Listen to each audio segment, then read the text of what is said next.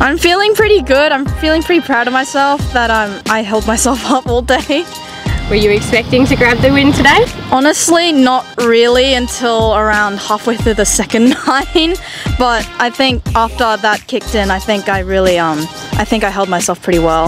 I think even if the score wasn't the same, I think I played a bit better today, considering I did make up for some mistakes that I made. Yeah. On one of the par 3s, I'm not sure which hole, but I lobbed it in, so I was pretty proud of myself on that one. And you had your dad out here with you again. How was that today? He was a lot nicer than yesterday, so yeah, I'd say he was pretty great today. And this is your first professional win as well. How are you feeling about that? I'm feeling really, I'm feeling good. I don't really have a lot of words. Haven't really settled in yet, but I'm feeling pretty great.